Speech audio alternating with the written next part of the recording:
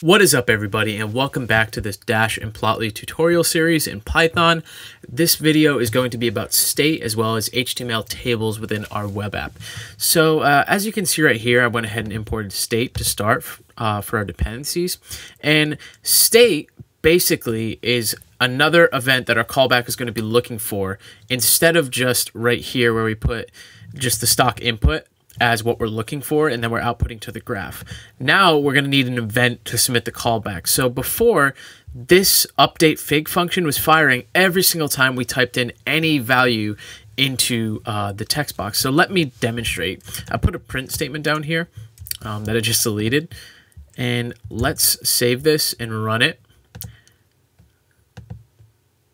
So we'll wait for our app to load for a sec, and then click on the URL. And I ran it a few times before this. So the spy loads as before. So take a look right here. My cursor is at the top. What happens when we type anything in? It's going to consistently update. So when we go over here, we can see the data frame got printed out a bunch of times. We don't want the callback firing every time we put something in the input box. So what we can do is put a comma, and we can put right here, we can put state. So the state is, in this case, going to be the stock input, actually. It's a little counterintuitive. You'd think the state would be the button, but in this case, the input is going to be an event as the button clicks, so we'll assign that ID later. But let's go back up here and actually create our HTML button. So we'll say, right on the side of our input box, we'll say HTML.button. Assign an ID, and we'll call that submit button. And we need an event, and that's called end clicks. And that should be about it. So, and then the children would be submit. So this last part right here, end clicks and then children equals submit, is going to basically just dictate the event we're looking for in the callback. So down here as well, end clicks will be passed into the update fig function. So n_clicks. I'll put that right there just to start. Now that we have our event, we can say submit button, and then we're looking for n_clicks. Cool. And it seems like we have everything we need there. So let's give this a shot and try it out. I'll save it. And then it looks like I forgot a comma. I always forget commas. Cool. And I'll rerun this. And we'll watch now that it's not going to update every time we type in the text box.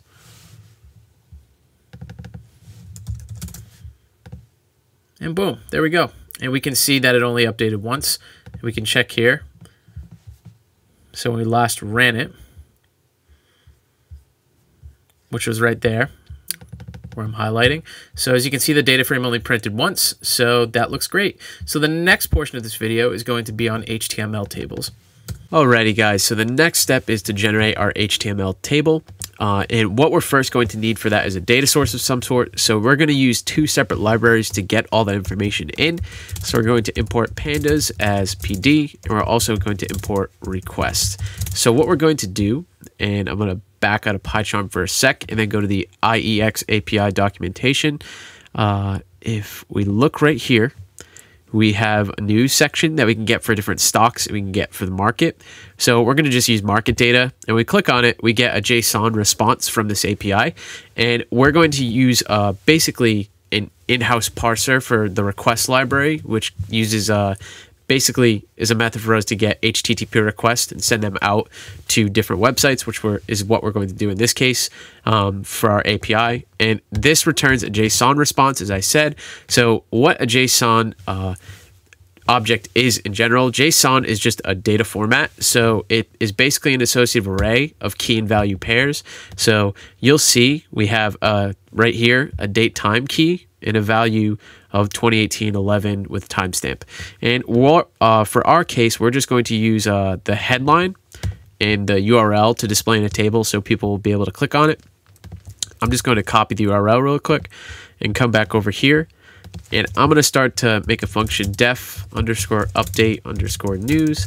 And this is going to return our data frame into our web app and put it as an HTML element that we're going to generate in another function. So basically, we're going to generate the table in a separate function, and we're going to update the data frame that we're going to get and generate. So that might be a little confusing the way I put it, but we're just going to say def generate, if I can spell, HTML underscore table in one function. And this is going to return our various a structure that we might want, right? So it's in this case going to be our HTML table, which is going to be just this basically. So we're going to actually return an object we're putting in our layout, which we haven't really done before in a function, but we're not doing that function yet. We're going to start with the data frame.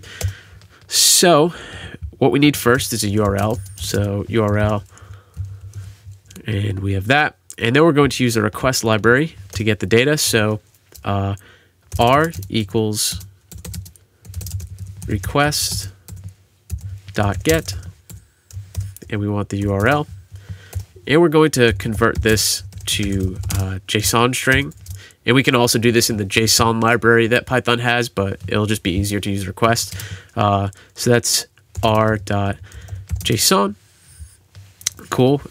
And we're basically just serializing the JSON object right here. So you can serialize or deserialize the object. In this case, we're taking the JSON and converting it to a string that we can use in a data frame. So next, what we're going to do is say df equals pd.dataframe, and we're going to convert this out of the JSON string. And cool. So next we can subset the data frame. So we'll do pd.dataframe and df in double brackets. We'll put the headline, and we'll also put the URL. And cool. I'll print the data frame so we can see it when we fire off the callback. And just making sure everything looks okay down here. And that looks pretty good. So what I'll say is update news and the callback, run this function. And our web app will take a second to load. Okay, so our web app is all set. And let's take a look at our console. And it looks like we have an issue with our data frame. I'm seeing what might have went wrong. And, oh, I forgot to actually use this as a function right here. So let's start that again. And wait for our console. And you know what I'll do? I'll go on our web app that I'm trying to find. There we go. And I'll resubmit the... Oh, here we go. Okay. So, and there we go. We have the headline and URL. So that's going to be our data. And we're going to use the HTML table function right here to get this data first, then return it in an HTML table that we're going to put in HTML element right here. So we can start and make that element. So we don't need a graph. In this case, all we need is to call a generate function, and I'll comment that out. So we'll come up here and start building this. So we'll come up here and uncomment our generate HTML table function to start coding that. So the first thing we want to do is pass in an argument that is going to define how many rows we want basically all the time as a static number for the number of rows in our table. So what we'll do is say num underscore rows equals 10. Or we can say max underscore rows. That might work a little better. So essentially right here, we're going to return our table object that we're going to put into this div right here. So we're going to call this generate table function right in this HTML div, and doing that is going to return the object that we need. So we haven't really done that before in this series, but it's a pretty common thing to do in Dash to separate functions to return different layout elements that you're going to have in your app. So what we can do is call this function. We're not going to run it, but we'll say generate HTML table. And this is just going to be a static number, so we don't have to pass in an argument. So what I'm going to do is paste in just the table structure, and then we're going to basically just insert what we need to within the table. The reason I'm doing this is because I think the tutorial is getting a little long, and I think it'll be easier to just paste it and explain what everything is doing in there. So let me do that. Okay. I think I forgot a parenthesis. There we go. So basically, we have a div element with a table on the inside, and we have a header, as we would normally in a table, a body, and table rows, and table data. So think of the table data as sort of cells within the table, and we're going to put our stuff within this A tag right here. So the first thing we have to do is iterate through the entire data frame that we're going to have from the update news function. So I'm going to erase that, and I'll say df equals update news. Cool. I'll come right down here and say for I in range. And what are we going from? We're going from the minimum length, which is going to be 1 typically, of the data frame, and we're going to the max rows. So that's going to set the range that we're going to loop through, and we're going to put our table data here that we're going to extract from the data frame. So df.ilock, and ilock basically just lets you index elements from the data frame. So at position I, what do we want? We want the headline first, and the href tag, which is going to be a link, is going to be equal to df.ilock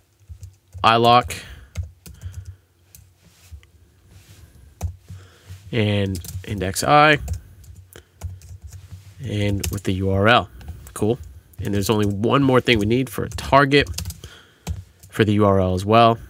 And we're going to set that equal to blank. Perfect. So that should just about do it for our table. And we could do additional styling to it, but I think this illustrates the point. Now let's save this and run our app once again.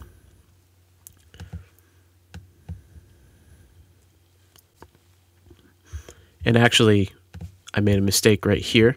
So we don't need this update news function anymore being called there. So it's when we load the entire app, it's just going to call generate HTML table and return everything we need.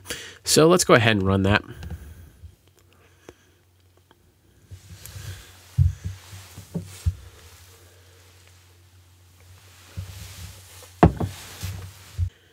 So we can see our app is running. Click on this, and there we go. We have our news headlines. The only other thing we should probably include is maybe a header tag. So we'll say HTML.h1, or actually h3 is probably a little better. We'll say market news, and put a comma, and click on that again.